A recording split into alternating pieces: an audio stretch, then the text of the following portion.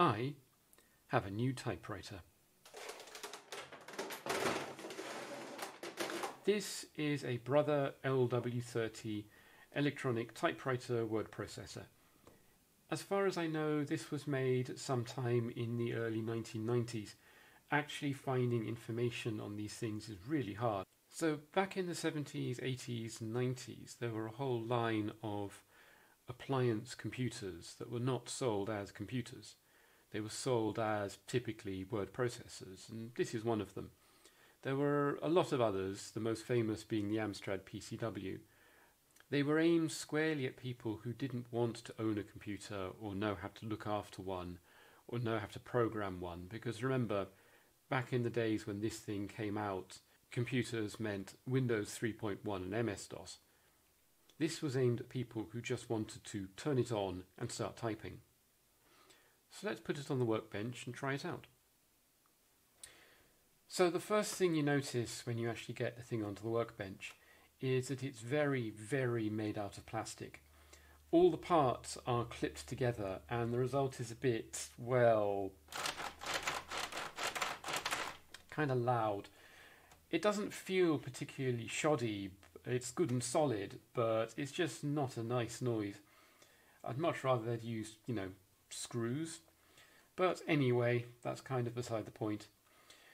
What you get is the keyboard, which I shall get onto later, the screen, which is a transflective passive thing.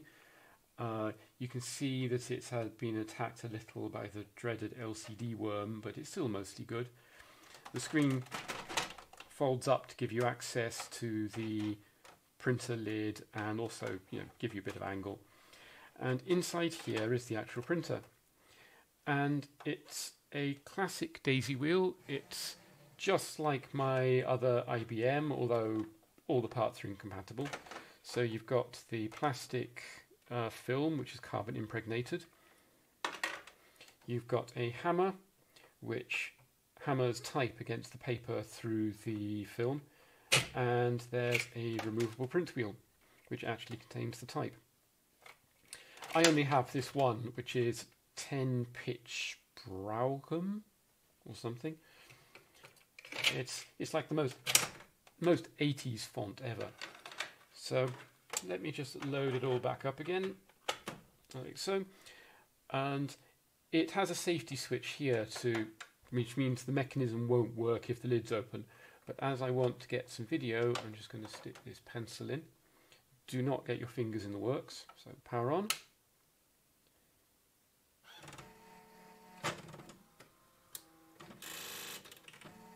So it homes the head and then rotates the print wheel until it hits a notch so that it knows which type is upright. Now I'm just going to set it into typewriter mode, load some paper and actually do some typing because it's cool. So set some paper. I'll show you typewriter mode with the screen down later. Is that actually working? I keep bumping the contrast knob and the screen becomes invisible. So here is a sentence.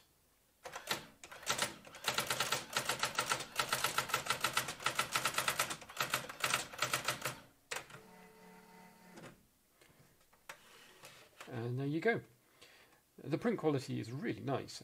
It's sharp and crisp and there's a perfect transfer from the carbon paper. Plastic film. So anyway, let's close the lid, and it rehomes the print head because it thought I had the lid open. And let's talk about the keyboard, because the keyboard is really nice. It's a dome with slider affair that apparently feels very much like modern Topra keyboards, which cost considerably more than 5 francs, and you don't get a printer to go with it. If I pull one of the keycaps off, there are these really interesting, is that focused? Probably. There are these really interesting triple shot plastic keys with 3 different types of plastic. I was expecting this to just be printed on, but they're not. The key feel is light but very tactile. The keys pop up and down very nicely, and it sort of feels sort of effortless and light to type on. I'd really like to have this keyboard as my primary keyboard for working on. The only small problems are that it's like the German layout, as you can see from here, well, you can't get it out really. Anyway, let me just refocus onto the screen because I want to talk about the software.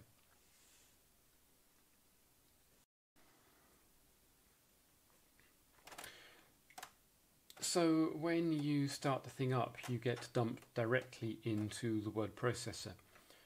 There are a couple of applications other than the word processor available, which I'll show you later. The screen is this rather nice transflective green thing. It shows 80 columns of text with 14 lines, which is actually a decent amount for a thing this size. I really like the look of this. This screen's a bit damaged. You can see it's been attacked by the dreaded LCD worm, and there's a missing column here, but it still works reasonably well. You can adjust the contrast using this very easy to accidentally nudge knob. So let me, yeah, that seems to be showing up reasonably well on the screen. You can start typing immediately. It just works. You don't have to load anything, which is actually amazingly convenient. But let's try writing a simple letter just to see how it works. So any good letter starts with the sender's address on the right hand side. So we move the cursor up to about here. This looks good. Insert a tab with code T+. And type in my address.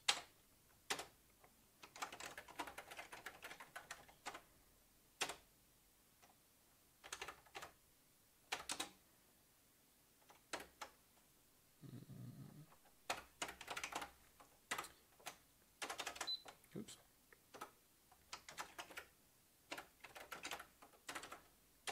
And of course the date, very important.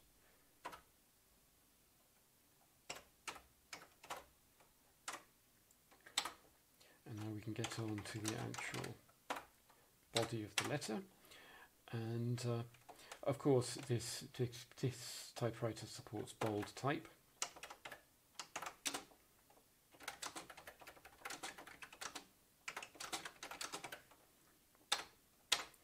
And the way this actually works is that it will print the letters in bold multiple times, moving the print head a little bit each time. It actually looks pretty good.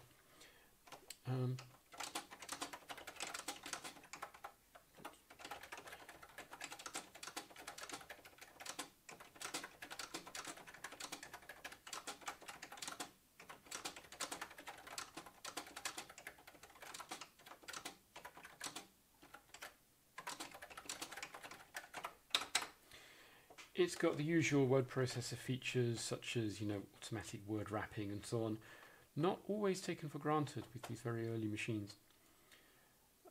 It's got a few interesting quirks. So it starts out in overwrite mode. If you want to put it into insert mode, which is now the standard, you have to explicitly do code insert. Sorry,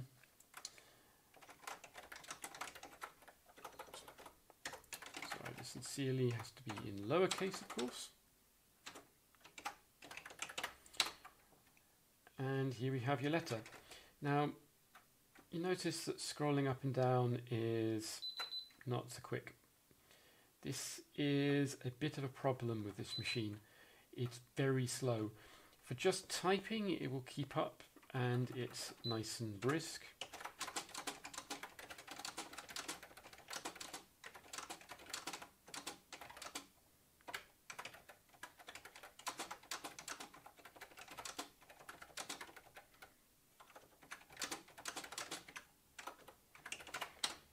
And combined with the nice snappy keyboard, it's actually quite a pleasant thing to work with. But going back and editing stuff, oh dear. It wouldn't be so bad if it had a proper page up, page down, but it doesn't. If you try, it just scrolls a line at a time, and it's so slow. You can jump to the beginning of other pages if your document's long enough to spread across multiple pages. That's paper pages, not screen pages, but this one isn't. And yeah, it's got the usual editing features, although the interface is a bit weird, so I can copy text using the copy thing in the menu. So I say I want to copy this to here. It does it.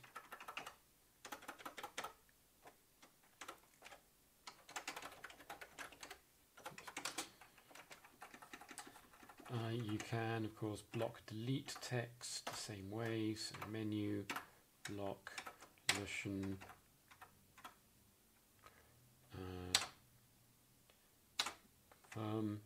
done.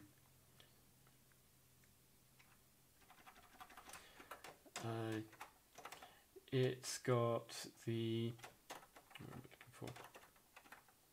This line. It's got usual features like I can center text, and why is that not letting me? Interesting. I'm still coming to terms with some of the. There we go.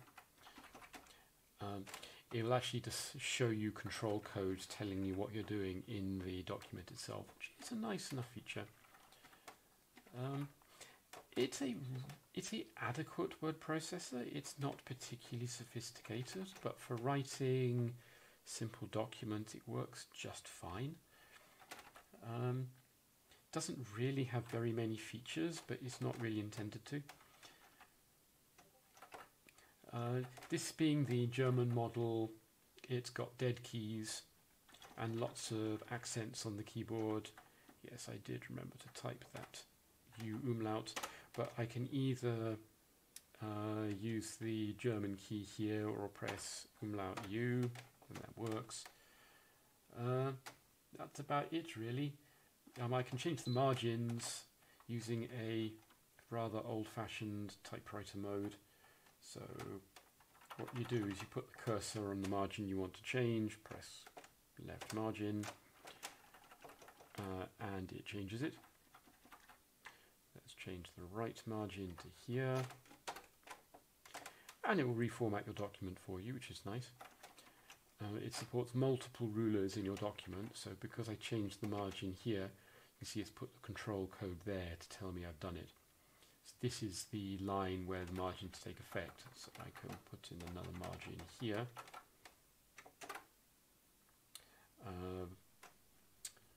Interesting. I'm still getting to grips with some of this. I don't use this very much, the occasional letter only, and I don't use any of these features. Yeah, anyway, to release the margins you use a very old-fashioned typewriter system, which is the margin release. You put the cursor on the margin you want to change, press this one. This then allows me to backspace outside the current margin, so I say put the margin there, and it will change it.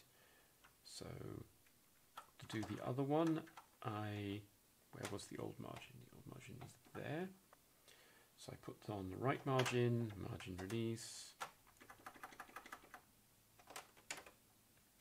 like so. In fact, I did put it in the wrong place, so let's do that again properly. There we go.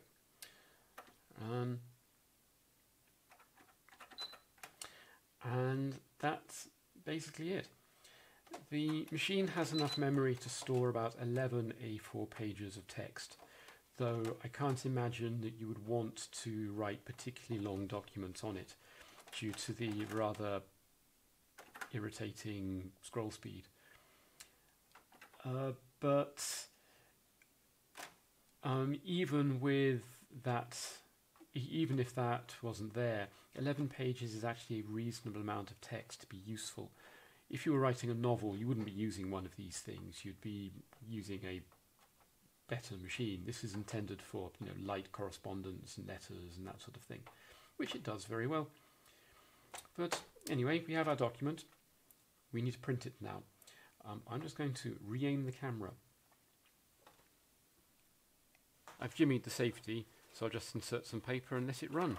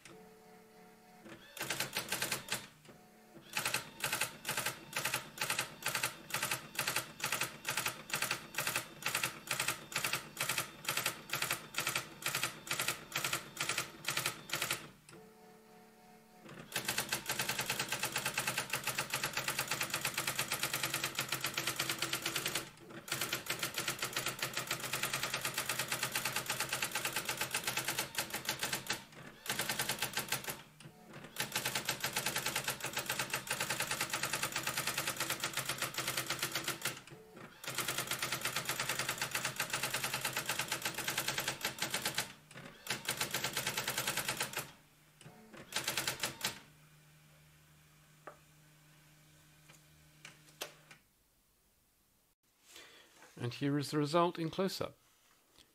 Beautiful, nice, crisp typing. I always feel that this ends up looking much better than anything out of a laser printer. It just seems somehow crisper. I suspect part of that is the physical impact of the head against the paper indents it slightly. Of course, in this day and age, actually just writing letters and printing them onto paper isn't enough. We also want to be able to store documents electronically. And luckily, this machine has you covered because it supports floppy disks. So we insert the disk into the drive and we hit the file button and we tell it we want to save the document. Now, I do actually have an earlier version of this letter on the disk, so we just tell it to overwrite that, and it does so. The discs are standard 3.5-inch double density discs, but the format is exceedingly weird. They don't even spin at the same speed as normal PC discs.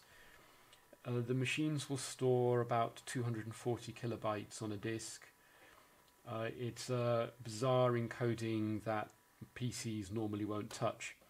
Luckily, my Flux Engine project will actually read and write brother word processor disks, so I can get my document off the disk and onto a PC and back again. But I'm not going to talk about that for now. Instead, let's take a look at the other programs on this disk. For that, I need to zoom back in again. So this is the file browser. It shows my one file, which is all of 0.5 kilobyte. Plain text isn't very big. Your 240 kilobytes of data actually goes quite a long way on this. But we've got 3 different applications here. There's the word processor, noi.doc. We've got this, which is a database, and this, which I'll get onto in a moment. But let's have a look at the database. It's a very, very simple card file. So it's got multiple columns. You can have as many as you like, up to a reasonable limit. They are fixed size, so you can't actually put more in there. You can make the columns bigger, but again, they're still fixed size. You can have a bunch of them, etc., and you can save them to disk. Now, the reason for this is to allow mail merge features. If in my letter I had replaced like the names with M codes, which you insert using code M here, you can refer to fields in the database, and you can then print off multiple copies of the letter using all the different records in the database. It's for doing form letters to multiple people. I have never had a reason to use this since I stopped receiving birthday presents as a child, because, you know, I would write thank you letters, and I did use a mail merge system to automate them. Please don't tell my relatives. But the third item is this. I am still trying to figure out what it is actually for, because it's a drawing program, and it will actually let you print out your diagrams, although they don't print very well. The horizontal lines are drawn using underscores, the vertical lines are drawn using dots. Now, I don't have the manual for this. I haven't been able to find it. And the online documentation is all in German, which is, you know, comprehensive, but it's in German. Now, I believe that what this is for is designing forms. And I know that you can print them. I think you may also be able to use the mail merge features. You don't seem to be able to actually enter text, which is odd. So I'm still trying to figure that out. I have never actually had any reason to use this whatsoever. But you can create your forms and you can save them to disk in the usual way. So you can save our lovely drawing. But there is a fourth feature, which actually I was clued into by this label here, which I believe dates from when this thing was in a showroom.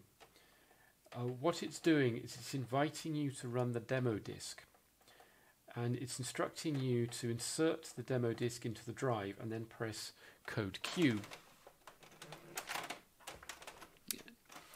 And if I do code Q, what it does is it looks at the disk and then complains that the disk is not a program disk.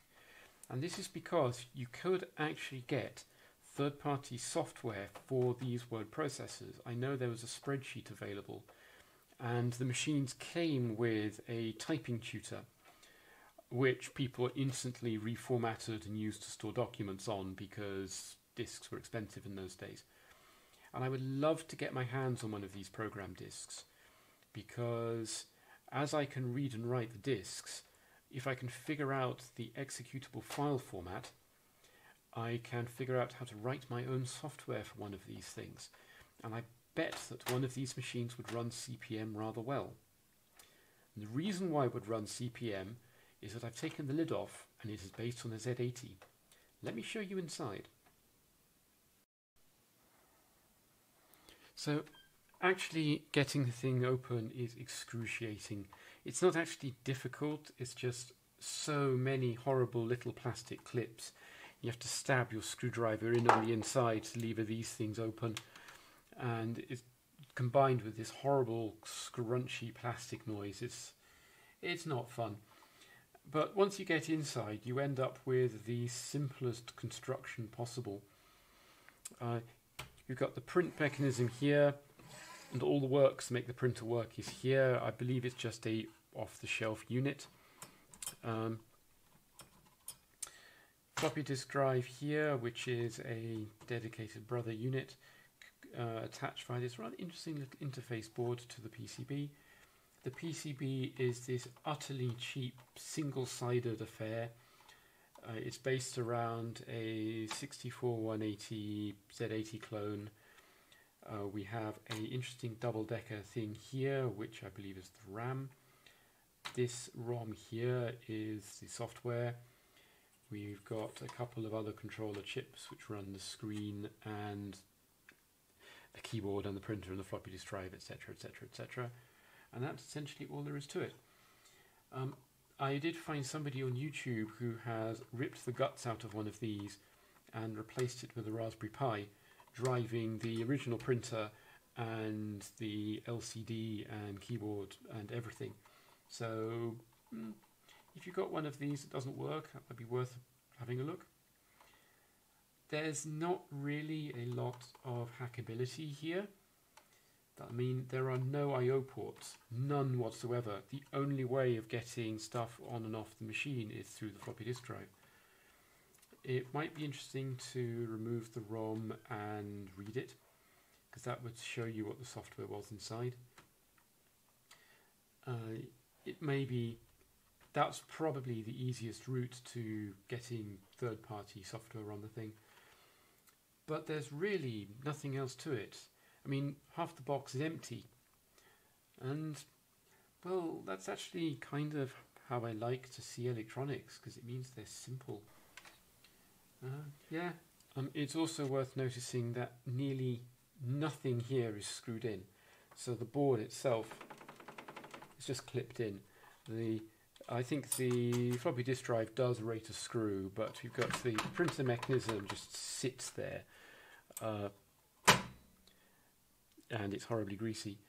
The keyboard itself is, the back plate is actually metal, but it's just clipped onto the plastic.